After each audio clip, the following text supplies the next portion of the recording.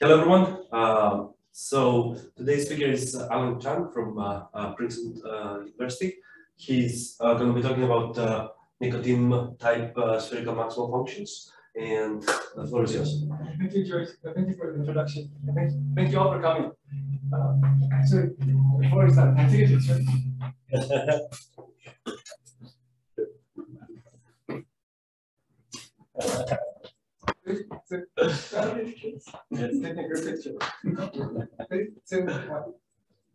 So I think we should start. I made co-host everybody here. Yeah, I muted everybody and gave the introduction. Okay. So I'll be talking about Nikodym-type spherical maximal functions. And this is all joint work of Georgios Vassilides and Jong-Chang Kim. So I guess I should start by explaining what these words mean in my title. So I'll start with Nikodym set. But before I do that, so Nikodym set is a kind of like a pathological set.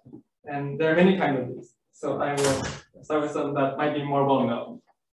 So the first kind is a Besekovich set.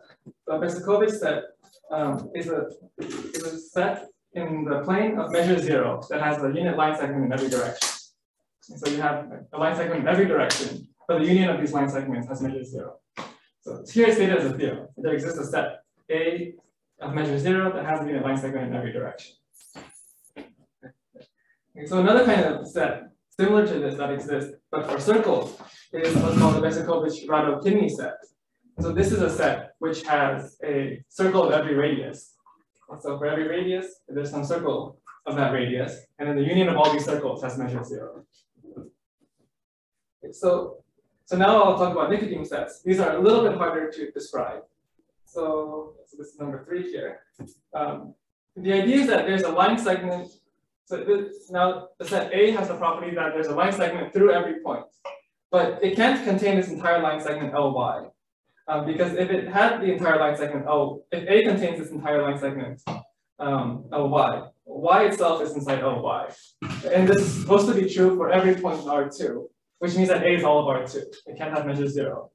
So instead of having Ly being inside A, we have almost all of Ly inside A. That's what this statement here is saying. You're allowed to remove a set of H1 measure 0, or of length 0 from Ly, and the rest is inside A. Actually, if you look at like standard descriptions of Nikodym sets, you can say more. You can actually say that Ly minus the point Y itself is inside A. So you have a punctured line segment through every point.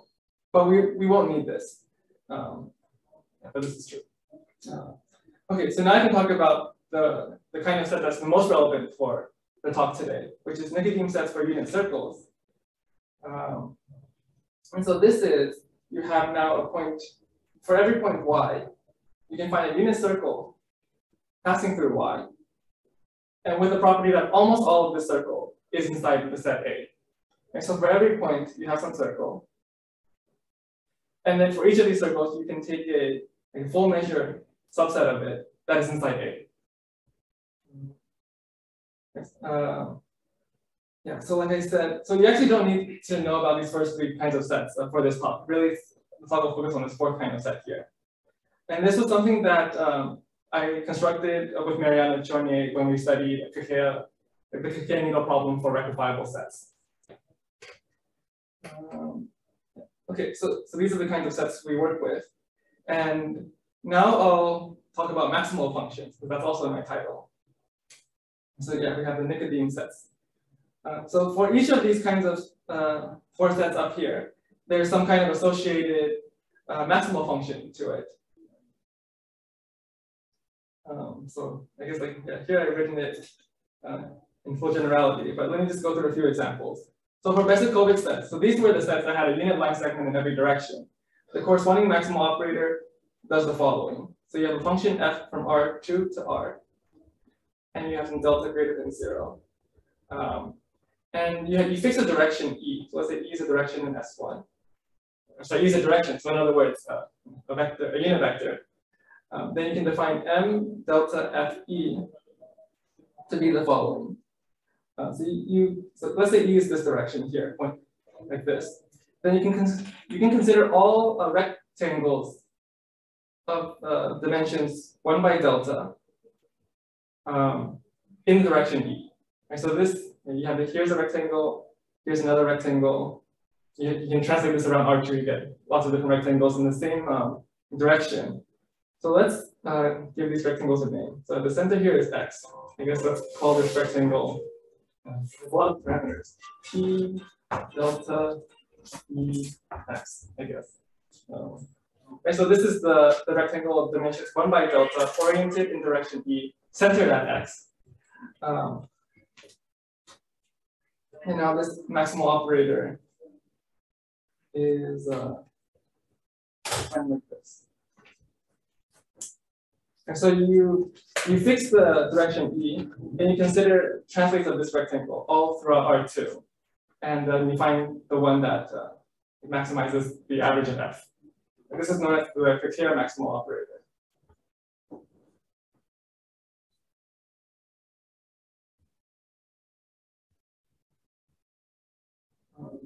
Okay. Yeah, but like I said, we don't actually need to focus on these three kinds of sets here. So I'll skip 2 and 3 and just go straight to the corresponding maximal operator for Nikodym sets for unit circles. So here you can see the ideas will be kind of similar. So for Besekovich sets, the thing was you had a unit line segment in every direction. Now we have a circle, unit circle through every point. So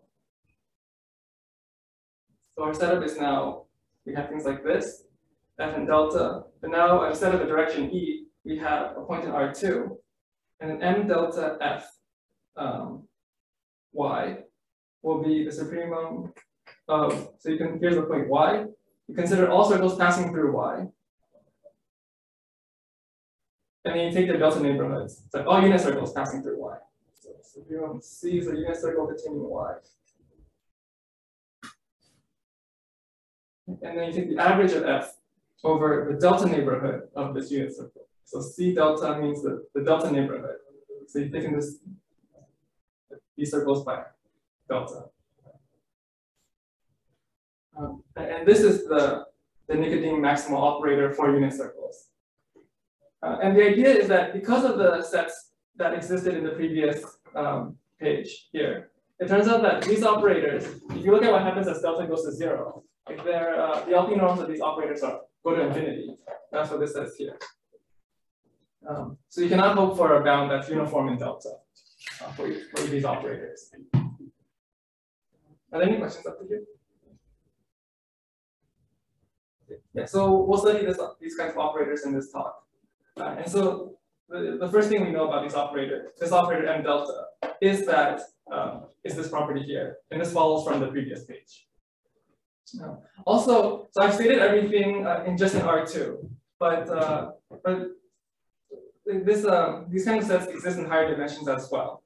You can just repeat the construction here, and then what you get is that you have a unit sphere passing through every point in Rn, and almost all the sphere is inside your set A, and A has Lebesgue measure 0 in Rn.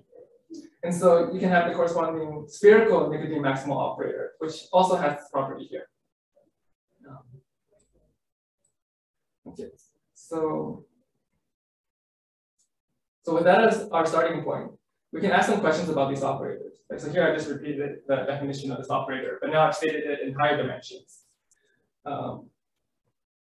So one question you can ask is, so we know that if we let delta go to 0, right, the operator norm of this has to go to infinity for all p less than infinity. But we can ask, right, how quickly does it go to infinity? We find some quantitative rate as delta goes to 0. So in other words, let's find some exponent alpha such that a statement like this is true. And the larger alpha is, it's saying that we have a worst bound. Like the quicker it goes to 0, essentially, it goes to infinity.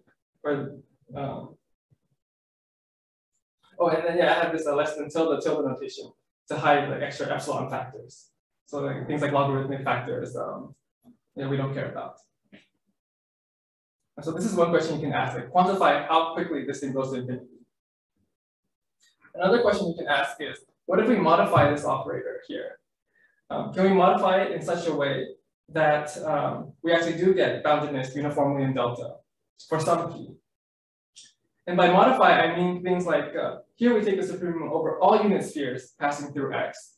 But we can, instead of considering all spheres through X, let's consider a subset of those spheres. Sorry, a subset of the family of spheres passing through X. Okay, so we still, sorry, let me draw a picture. So in 2 dimensions, we have all these circles passing through this fixed point.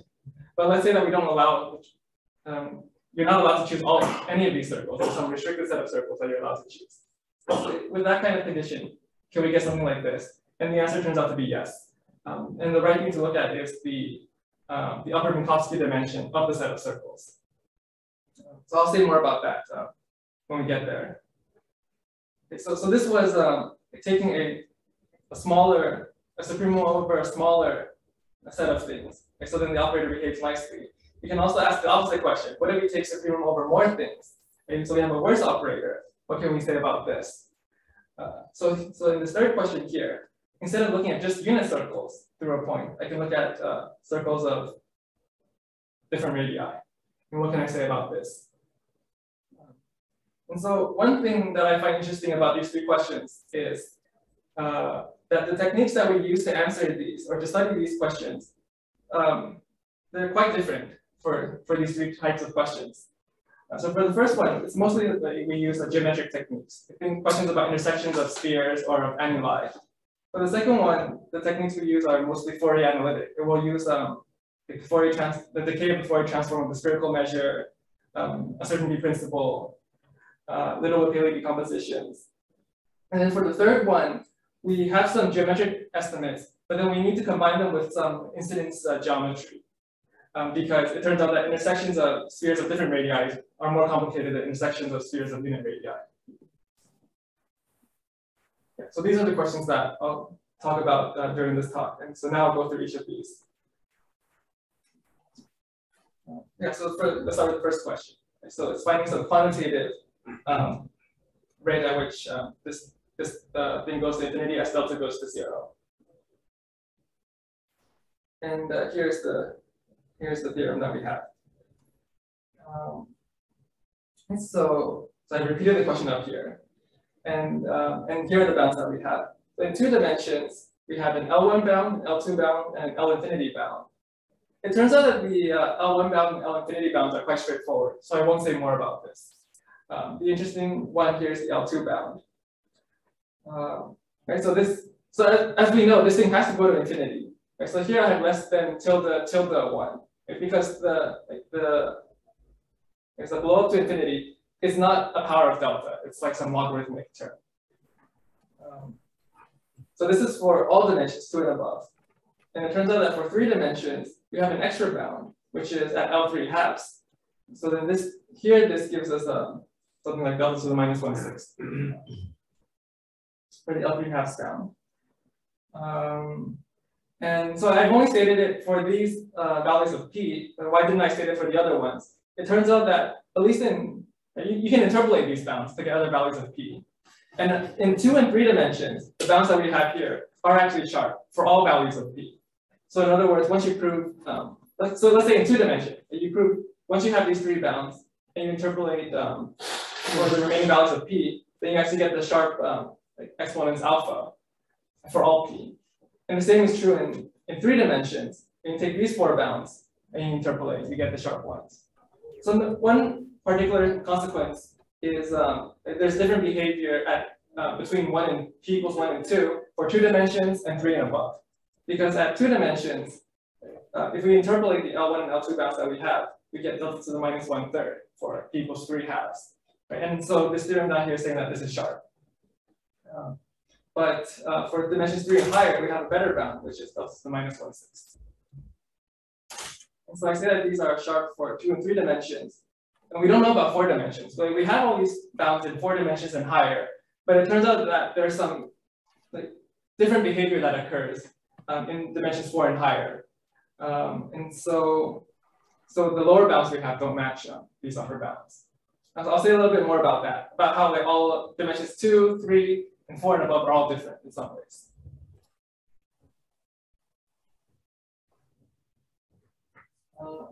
So I'll start now by talking about this L2 bound. So I said that L1 and L infinity are relatively straightforward.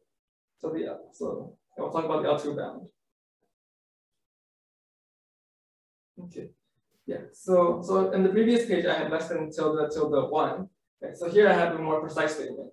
As delta goes to 0, this thing blows up as logarithmically. So log 1 over delta to the 1/2. And if you're familiar with the Kakea maximal operator, this looks a lot like Cordoba's bound, like the L2 bound for the Kakea maximal operator. Well, but it looks a lot like it. I mean, it looks exactly the same. Like there's the exact same expression. And in fact, you can prove it in very similar ways as the Kakea maximal operator L2 bound. The idea is to take our operator and discretize it and then use duality of LP spaces. So I've stated a kind of technical lemma here, which if you study Kakea maximal operators, I guess will look familiar. But the idea is that you can reduce this question of getting an LP bound on this operator by something here. Yeah, so I would not recommend reading this lemma, even though I wrote it here. But I guess let me just point out some features of what this says. So this says that it's enough. So instead of considering m delta f, so this is a function of x, where x is in R2. Instead of considering all x in R2, right, we can consider some delta separated subset of points in, sorry, we can consider some delta separated subset of points, like this grid here. Okay, so these will be the xi's. And so here in this original definition, you wanted a sphere passing through each x. Right? But yeah, let's just consider this discretized version. And now we have a single sphere, a sphere passing through each of these xi's. So we have finitely many spheres in this case. And yeah, you can reduce this question here to a question about expressions like this, where you don't get to, so you have some coefficient AI satisfying some property, and you have you have these spheres Si passing through Xi. So you don't get to choose these coefficients AI or these spheres Si, but the idea is that if you can bound it, if you can get a bound on this expression here, independently of these choice of AIs and SIs, then you get a bound on our operator. So I guess the idea of the proof of this theorem, like why, let me see why you can discretize. So the idea is by a picture. So let's say you have a point X here. So you have this point X here, and you want to approximate X by a nearby point Xi. Then if I have this sphere passing through X, I can find a similar sphere passing through Xi. And now if I take, let's say that these, let's say Xi and X are within delta of each other. And then if I take a delta neighborhood of these two spheres, they're almost the same thing. So I guess if I take a delta neighborhood of X of the sphere passing through X, this picture is going to be a mess. This delta neighborhood of the sphere passing through X. And then I take a 2 delta neighborhood of the sphere passing through Xi. So this orange region is supposed to contain the green region. Hopefully that's kind of convincing. Right? So spheres that are close enough to each other, you take a neighborhood of one, it'll contain the other. That's what this picture is saying. So that's what allows you to discretize, or like that's the geometric reason for this. And then so you can reduce this like LP estimate. You have LP norm on this thing. You can reduce it to a sum of over finitely many points, and then use duality of LP to get LP prime. So I guess that. So I think I won't say anything more about this. It's kind of technical. Yeah, but for p equals 2, we're interested in p equals 2. So here we have L2 norm, we have L2. So then here we have, the dual of 2 is still L2. So we're interested in expressions like this, like L2 norms of things like this. And so now let me talk about this in the next page. Yeah, so let's ignore the coefficient AI just for simplicity. And let's get an idea of what kind of geometric things we need to study to understand expressions like this. Okay, so this was the thing on the previous page. This thing here is now here, but I've just decided to ignore the AIs for simplicity. So if you write out what this is, we can expand this out. And it becomes exactly the sum over pairwise intersections of these spheres. By the way, sorry, I didn't explain this notation. This is the indicator function of this sphere. So here I have the sum of indicator functions of these SIs, okay, where the SIs are these spheres passing through these points here that we don't get to choose. But if you have something like this, there's L2 norm squared, and you expand out the sum, and you get this sum of pairwise intersections. So the question is, let's say you fix, let's say you have a sphere, you have a point xi, you have this corresponding sphere si, and you have the delta neighborhood of that. And then you have another point xj, and you have a sphere passing through xj, let's call it sj. Okay, so now the question is, what is the intersection of the delta neighborhoods of these two spheres that I drew? And in this picture here, it's pretty simple. These two spheres intersect, the delta neighborhoods will intersect here and here. Okay. And each of these has area like delta squared.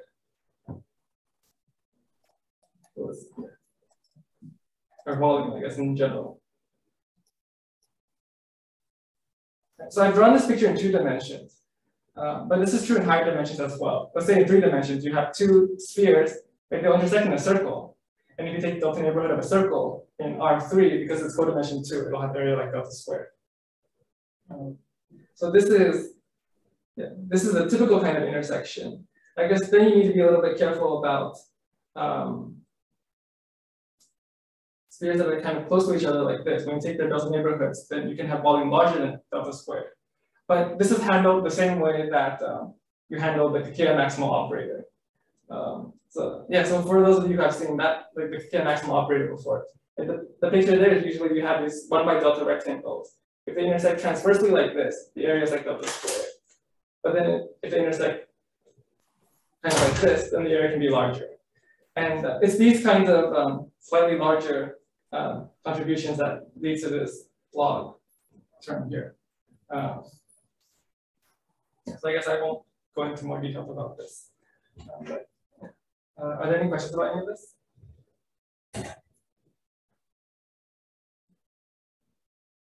Oh, and I guess, so one remark I made here is, so if you have seen these kinds of arguments before for like other circular maximal functions, so for example, the kind that Wolf studied, you have situations where you look at intersections of spheres like this. And so now if you take the delta neighborhood of this, you don't just get this delta ball, or delta circle, you get something that's more like delta by delta to the 1/2 because of this tangency. And so this is a larger intersection. But because we're working with unit circles, things like this can't happen. But this will come up again when we talk about the varying radii case, which was the question 3 in my list earlier. Yeah, so this gives you an idea of how to prove the L2 bound. And now we can try to do the same thing for the L3 halves bound. Yes, so this one we talked about. Now I'll talk about this one here. So for the L3 halves bound, we can use the same technical lemma here. Here we apply it to P equals 3/2. And in that case, P prime will be 3, which is very convenient for us because instead of an L2 norm here, we have an L3 norm, which we can still expand. So that's what's written over here. And we can expand it and get a question about intersections of 3 spheres. But it turns out that intersections of 3 spheres is more complicated than 2 spheres. Well, I guess maybe that's not surprising, but let me tell you one thing that can happen. So here I said that we didn't have to worry about things being tangent. Everything you can, we didn't have to worry about situations like this. But there are similar kinds of issues that happen when you look at unit spheres and intersections of 3 of them. So the idea is, so first let me convince you that if we have 3 unit spheres in R3, so this picture only makes sense in dimensions 3 and higher, right? Because if I have 3 unit circles in R2, most likely they won't have a common intersection. So imagine these are 3 circles in there's 3 spheres in R3, so they come out of the page or the screen or whatever you're looking at. So the thing that's relevant, one quantity that's relevant, is the circumradius of the triangle that.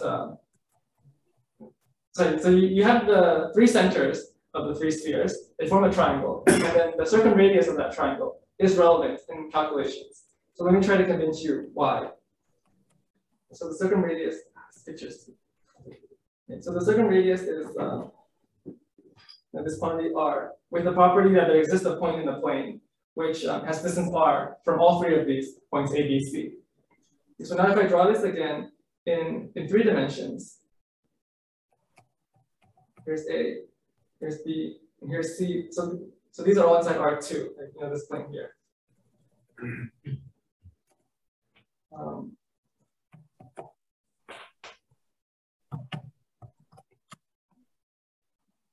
So this is the same picture as above. And I'm looking for some common intersection of these 3 spheres, these 3 unit spheres. So if R is less than 1, then I can move above here, so directly above this circumcenter. Right? And then this distance here is 1. So all of these 3 points. But because the distance was R, like inside the plane. If R is less than 1, then I can move up a little bit, and then the distance will become 1. Right? So this is a point in the intersection of the 3 spheres. Without the delta neighborhoods, just the actual 3 unit spheres. And the same is also true if you move down a little bit. Okay, so now so this was for the actual spheres. If we take a delta neighborhood of these spheres, then in most cases you end up with just a delta neighborhood around these 2 points here. And because we have intersected 3 spheres, the dimension, the codimension has increased by 2. So from codimension 1 to 2 to 3. Okay, so these each have area or volume like delta cubed. That's the typical case. But the problematic case is when, so this is if R is bounded away from 1. If R is close to 1, so I'll write it like this, then now we have a different picture. But let's say that R is equal to 1. Let's just make this picture easier. And so now I have A, B, C. And I have this point of distance 1 away, like from all 3 of these points here, inside the plane. So in this case, this point is in the intersection of all 3 of these spheres. And if I take a delta neighborhood of these 3 spheres, then now instead of having something that's like a delta ball, it'll actually go up like a delta to the 1/2 instead. You can try to picture this. All the tangent planes are vertical. So in some sense, like all the tangent planes, the intersection of the tangent planes of the 3 spheres at this point here, they all contain a vertical direction. So you can go up and down by like some delta to the -1/2. So this is delta here in this direction, the delta is the 1/2 in this direction. So here the volume is now more like delta to the, what is this? And so this is larger.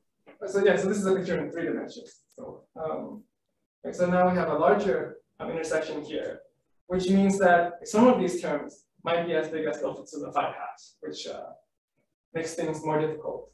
And so then we need to split into a bunch of cases, which I've kind of written out here. The idea is that the shortest side length is relevant, the circumradius is relevant. And so a rough idea of how we split into cases. So it's actually more technical than this. But like if 2 of the 3 spheres are very close to each other, so like let's say A and B are close to each other, you might as well identify them as the same sphere and just ignore one of them. So ignore one of them as in like intersection of 3 spheres just is bounded by intersection of 2 spheres. And then, yeah, so in the other case, now we look at the value of R. And so this is kind of what I explained just now with these pictures. I guess if R is greater than 2, and then all of these, there is no common intersection in this picture here. You can't go up and down. Yeah. Any questions about this? And so in some sense, this shows how like 3 dimensions and higher is different from 2 dimensions, because you have, when you look at intersections of 3 spheres, things can get more complicated. And you only need to look at intersections of 3 spheres for dimension 3 and higher. Okay, so these are, so I have proved, or I've given a sketch of the proof of all 4 of these bounds now. Well, the 2 interesting ones at least. And now I'll talk about why these are sharp. So this thing here. And so the idea is that for each of these sets, for each of the bounds that I stated above, that we can find some corresponding lower bound of this type.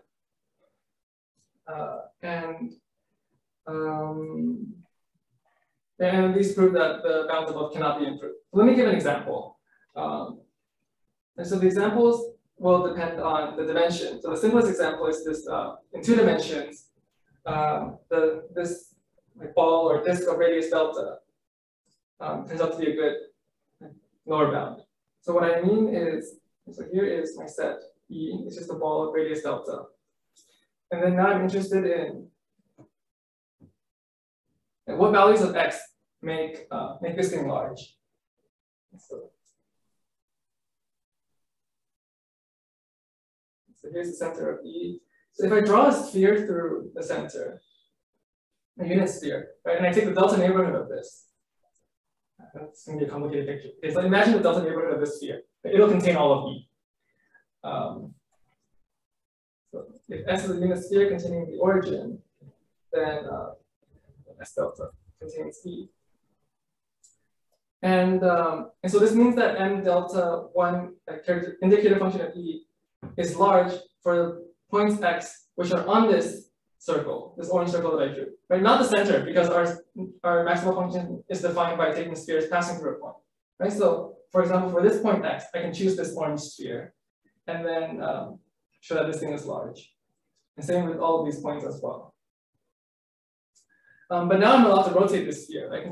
I can consider any circle passing through the origin, which means that, yes, if you rotate this orange circle around the origin, then you get the following. So if X is inside the unit ball, then M delta, you can, for this point X, you can always choose a sphere passing through the origin so that this kind of statement is true. And then the definition of the maximal operator is just, you have this. But E has area delta squared, and the delta neighborhood of S has area delta. So this is delta, approximately. So then this tells you that M delta 1E, you take the LP norm of this, and divided by the LP norm of just indicator function. Let's see, so what is this? So for the numerator, we have that this function is delta for a set of measure comparable to 1. So the numerator is just delta. And for the denominator, we have the area of the set E raised to the 1 over P power. So this is delta squared to the 1 over P. So this is delta to the 1 minus 2 over P. And so this is the lower bound we get for all P in 2 dimensions.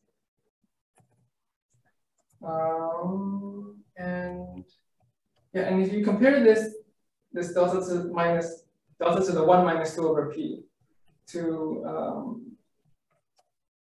these bounds here, it shows that if you interpolate between P equals 1 and P equals 2, you get exactly what I wrote before at that lower bound. So that's an example that shows that it's sharp in this range here. Also, another thing to notice about this calculation is if I do this in n dimensions, then the situation is different, because let's see, so E now has area n delta to the n, S delta still has area and delta to the 1, so this is now n minus 1. And so this whole calculation changes to something like this. And so the bound we get actually depends on n, and this bound is not as good for larger n. And this is why we have different results for different dimensions. And then so for 3 dimensions, to show sharpness for different values of P, there are 2 kinds of examples that we look at. Let me just draw a picture of these. And so one of them is this delta, like delta to the 1/2 cylinder, which we kind of saw earlier in a different context. And then, so that's this example. And then for this other example, we have this cylindrical shell, which we have a cylinder of radius 1, height delta is the 1/2, and thickness delta.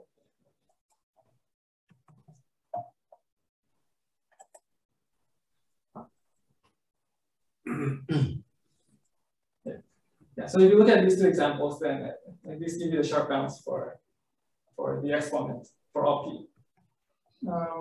So I guess maybe one thing to note here is that there's different behavior in 2 and 3 dimensions, because in 3 dimensions, what we're taking advantage of here is some tangency properties, which if you try to do in 2 dimensions, it doesn't work as well. Yeah, and then so now if we compare this with what happens in 4 dimensions and higher, it turns out there's yet another kind of example that we can take advantage of, but only starting in 4 dimensions. So we can't do this in 2 and 3 dimensions. And this is related to the following kind of thing that can happen in 4 dimensions. So in 4 dimensions, I'm drawing 2 copies of R2, 2 orthogonal copies of R2 here. And I'm going to put a unit sphere inside each of these R2s. Okay, so this point here represents unit sphere. And this point here represents a unit sphere inside the other R2. Except I'm going to rescale them so that they each have radius 1/√2. So yeah, so I guess you can try to imagine them as here are 2 spheres. Sorry, unit circles. You have 2 unit circles inside each of these complementary and orthogonal copies of R2. And this is the best I can draw. It's kind of a sad picture. So maybe this picture here is actually better. Because if I connect any point of the first circle to any point of the second circle, so in this diagram there's only 2 points. This distance here is 1. But you can imagine that this is true for any point you pick on this unit circle and any point you pick on this unit circle. So that's what I've written here. That you have many points, every pair of points in these 2 sets has distance 1 from each other. So I call this a lens type example because I guess in the Erdos unit distance problem literature, this is known as the lens construction. It shows that the unit distance problem, which is given endpoints, how many pairs of them can have unit distance. This problem is actually trivial in dimension 4 and higher because it has something like this.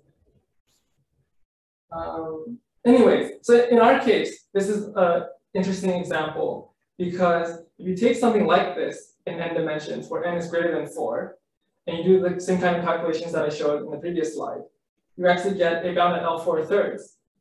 So 4/3 is an exponent that has not shown up earlier, but you get this kind of lower bound here. Maybe I should draw a picture of all the bounds that I have mentioned. So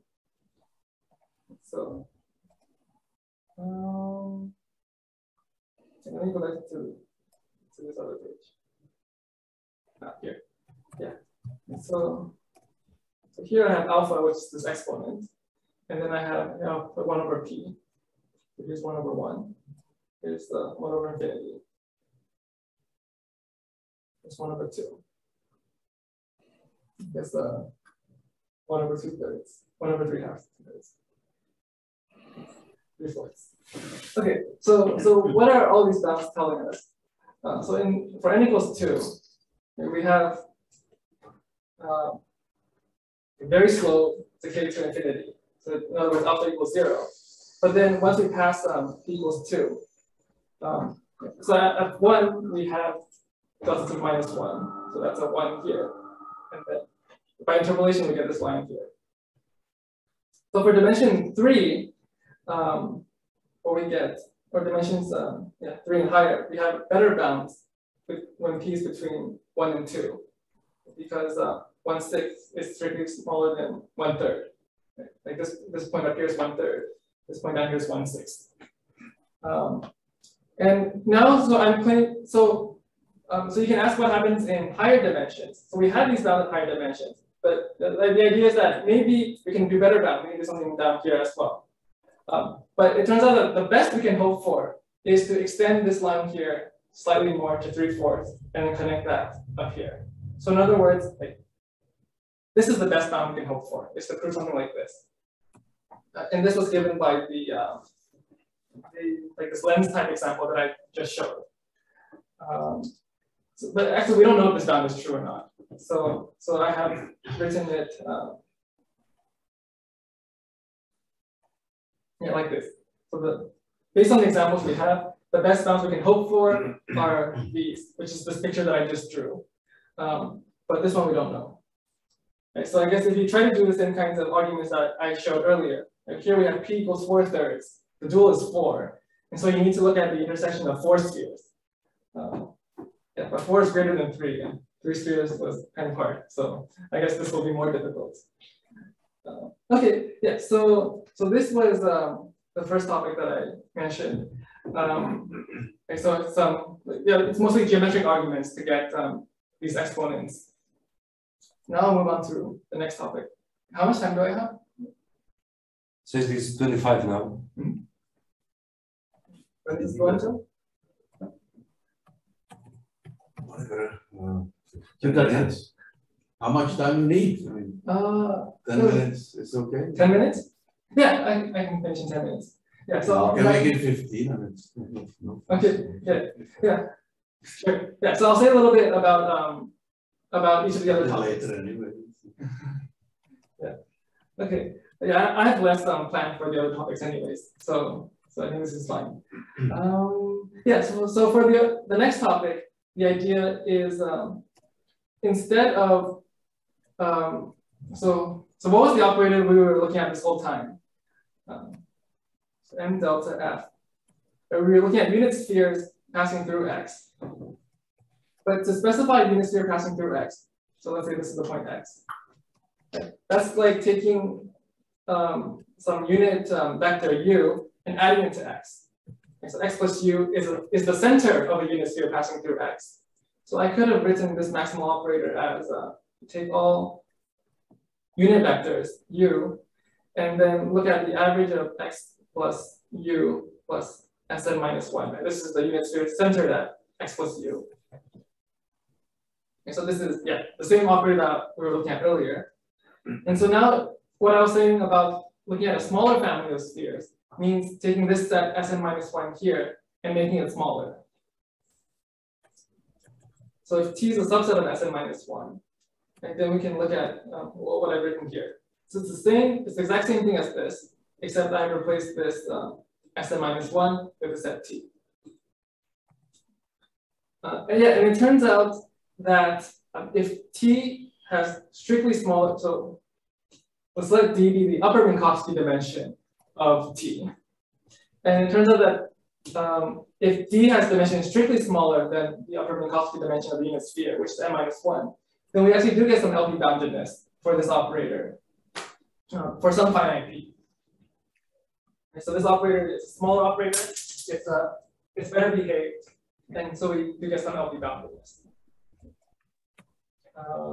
Yeah, so something like this. So let me say some ideas of how this proof works. So it turns out that for this operator, it's easier, but we don't really need to take this delta neighborhood here in these arguments that follow. So instead of looking at, so instead of looking at these delta neighborhoods that we've been looking at the whole time, we can just integrate now over surface measure. And then, so instead of proving this result, let me just give some ideas of how to show that it's always bounded for p equals 2. Right? So 2 is always greater than this number here.